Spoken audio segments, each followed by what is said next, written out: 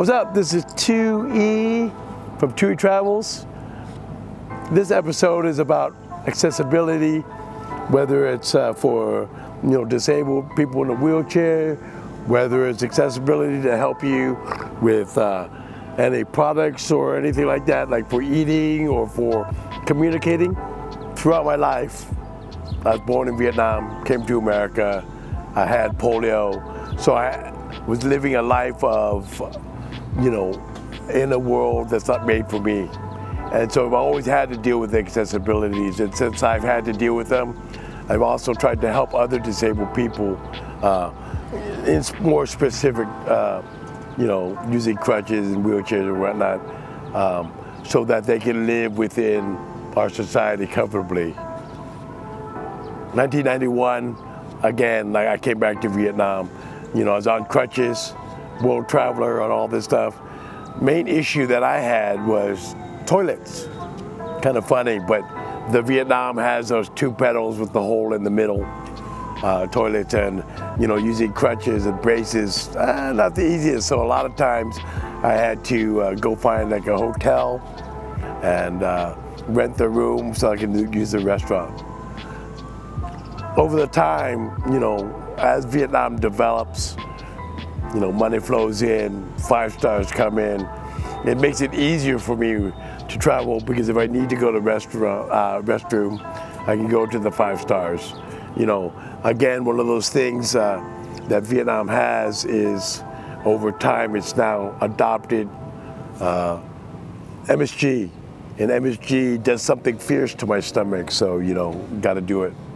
So last year, RMIT invited me to talk to their students for their design accessibility competition, which was their second that they've had. It was my honor to go talk to the staff, to the judges, and of course the students that were in the competition. And I didn't wish them luck, but I told them that intelligence and being creative or not will win the day. When you're watching the video, please go easy. Don't judge too hard. It's been 30 years since I last gave a public speech, and that was for original oratory in high school, and I won 4th place in the state of Hawaii on a speech called A War in Paradise, about the growing gang issue in Hawaii. But my dyslexia kicks in, so I stumble a little bit, but I think my funnies keep it light. By the end of the speech, I'm reading the paper, but it doesn't matter, because if you listen to what is being said, I think that's important. It's about making it accessible for disabled people, for people without perceived disabilities, and making it accessible and easy for them to, like, if they have a learning disability. I can't tell, but we can make, or they were designing things to help out. So honestly, coming to Vietnam and living in Vietnam for that long, and really being able to see sort of the development of accessibility in Vietnam, and now hearing that RMIT is having this design competition to make it accessible for all types of disabilities, brings a tear to my eye. And I was completely honored, and it was awesome. We know the winners already, by the way, because it was last year, but it wasn't me. Anyway, this is 2E, and hope you enjoy it, and I'm out. Peace. Welcome on the stage, Wimbledon.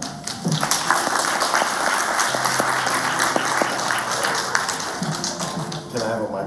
Yes. Oh, thank you. Hi. My name is Gentry Win Butler. My Vietnamese name is Wimbo Thuy, but you can call me Thuy. It's okay. First of all, I'd like to say I'm very honored to be here, to be able to talk to you. I'm a little nervous, but I'll chalk that up to dyslexia. In Vietnam, they say that everyone has a number. Mine just happens to be very lucky. When I was,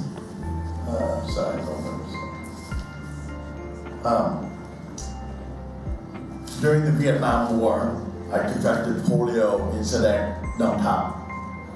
I then was transferred to an orphanage in Saigon called Alambi.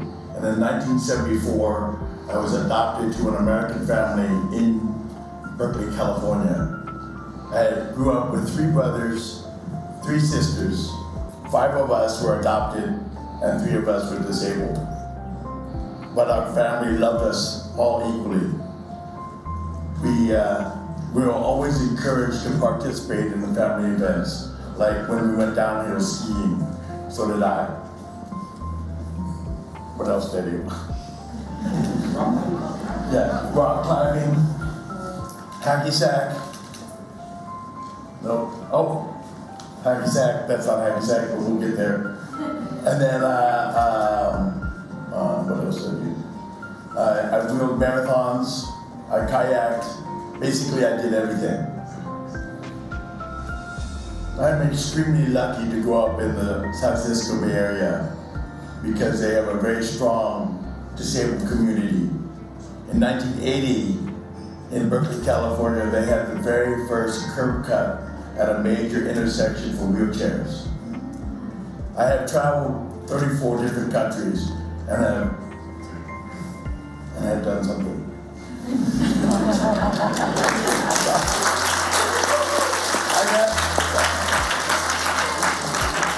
I've had to overcome a lot of accessibility issues. The fact when I joined Vietnamese, the Peace Walk in 1991 here in Vietnam, that's me. A little nervous, dyslexia, don't worry. I'm amongst the first returning overseas Vietnamese people to come back, and I've fallen in love with my mother country. In 1993, like in a fairy tale, against all odds, I was able to find my biological mother, who is sitting next to me today. Hi, Mom.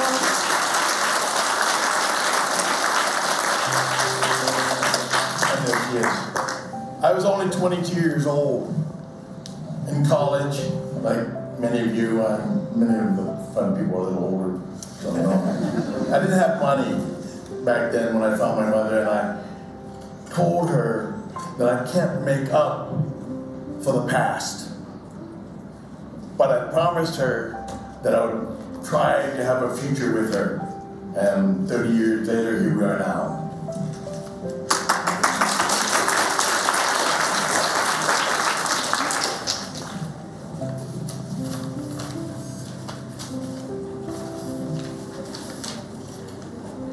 And then this is why I get nervous. I have to read a little bit. Yes, sir. I have a rather unique view on accessibility here in Vietnam. When I first came in '91, if you were disabled, you were considered a financial burden on your family and often considered a second-class citizen. Women were seamstresses, men fixed bikes, sold lotto, or begged on the streets, and that was pretty much it. During the mid-90s, my friend David Dang and I, he is the founder of AbleNet. We opened up a school in Da Nang to help the disabled people from the war get an education in computers, business, and English. We got financial donations and used computers from the tech companies in Silicon Valley, which we used in our school. We ran that school successfully for 3 years and then took that business model and created a print shop run by our students, our disabled students, for the next 3 years. Now let me tell you some stories. In 1989, when I was a senior in high school, I took $20, bought some screen door shock absorbers, and applied them to my forearm crutches, and created shock absorbing crutches. I won the engineering division for the state of Hawaii that year. When I went to San Francisco State, when I was in college, I helped teach a class to help students build third wheel wheelchair out of $200 of material.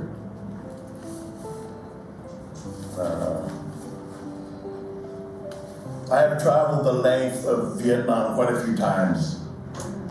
One of my biggest accessibility issues is that doors are too small for wheelchairs to go through, and restrooms. Okay? Before and even now, Vietnam still uses the 2-footprint hole in the ground type toilet, which I can't obviously use. So a lot of times on my travel, I have to go to mini hotels, find a bathroom that I could use, rent a room so I could use it and then go on my merry way. Even when visiting my mom in the countryside, I gave her money to make an accessible bathroom because I was tired of going in a bucket in the corner behind the sheet. At that time, she used the potty squat shack over the river type toilet, which is kind of hard to use. When I was living in Da Nang, during that time, I took a 50cc scooter and made it into a 3-wheel during the 90s. I drove from Da Nang to Hue and back over the Hai Quang Pass. Wow. Not always the smartest, but you know, hey. In 2000, President Clinton came to Vietnam, and because of my work with AbleNet, I was invited to become a part of an information technology delegation, which we talked about the future of the internet here in Vietnam. I had the opportunity to go see President Clinton at Ho Chi Minh City Hall, but to do so, and lack of accessibility, I ended up getting out of my wheelchair, climbing up and down the stairs, and pulling my wheelchair behind me so I could go see Clinton. I think it was worth it.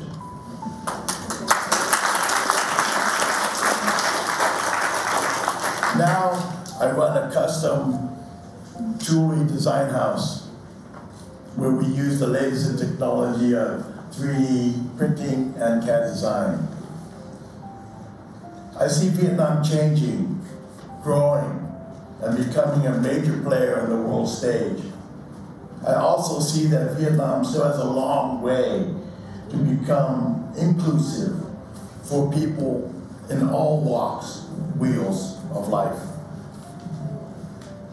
I want to commend MRIT and the industry partners for creating a competition that helps keep Vietnam on the right track.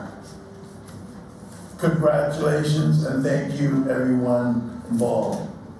For the students involved in the competition, I don't want to wish you luck. I want you to use your skill, your intellect, your imagination, your compassion when designing. Remember, inclusion, not exclusion, will help you win this competition. I can't wait to see you guys, what you guys come up with. Thank you.